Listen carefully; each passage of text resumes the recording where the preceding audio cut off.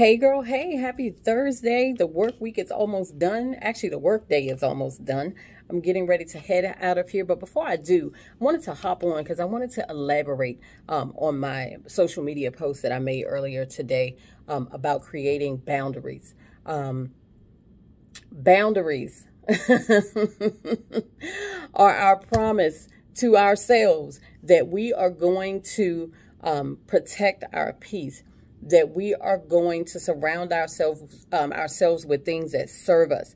It is a promise to ourselves that we are creating an environment for the woman that is inside of us, that is begging to come out of that soil, that we are giving her the space that she needs to grow. She is not going to be able to grow and flourish when she is surrounded by pollution. So in order for her to grow, we must give her the environment to do so. And this was all prompted by a Facebook post that I had made some years ago to the effect of people treat you how you allow yourselves to be treated. And we've been in relationships. I've been in relationships, friendships, familial relationships where, you know, you just question yourself of why does this person treat me like this? And why are they doing this to me? And the answer is simple, because you allow it. Because we've allowed it. And how we disallow it is we create these boundaries. One of the best ways to create boundaries, in my opinions, is the word no. A lot of times we say yes to things that we really don't want to do. We agree to be in environments that we really don't want to be in, simply because we don't want to hurt the other person's feelings. But what we end up doing is we end up having to alter our feelings and our emotions and our energies to serve somebody else's purpose. And how fair is that to you, to alter your energy in order to make somebody else happy? It's not fair. Saying no removes the obligation for future tasks. If you're asked to do something on your job and you know you just do not have the capacity and the bandwidth to take on that task, say no. Because what's going to happen is when you say yes to that one task becomes another task and another task. And before you know it, not only do you have the deadlines and the projects that you were working on before, now you have this thing that's not even part of your department that you have attached yourself to. Where it could have all been avoided had you just said, no, I'm unable to handle any more tasks right now. Thank you for considering me, but no, this is not something that I'm willing to take on at this moment. And guess what?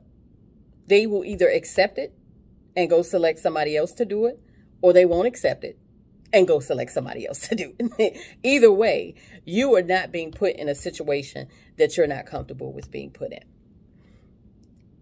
The other two ways to protect your boundaries is communication. And I want to pinpoint the receiving and the giving, both sides of that coin.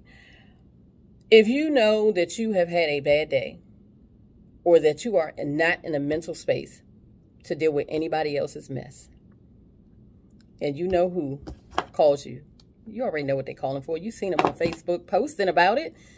Y'all been talking about it. You know what they're calling for. Why are you going to answer the phone? If you know that you are like this, oh my God, okay.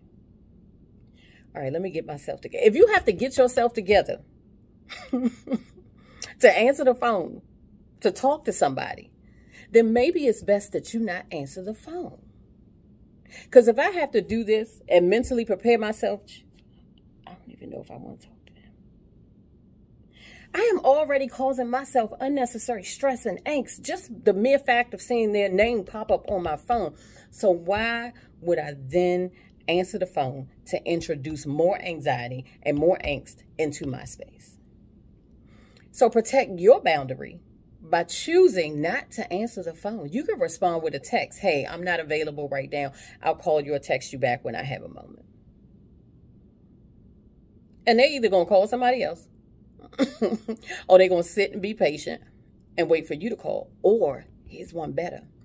They're going to learn how to deal with their own mess. See, we like to answer the phone.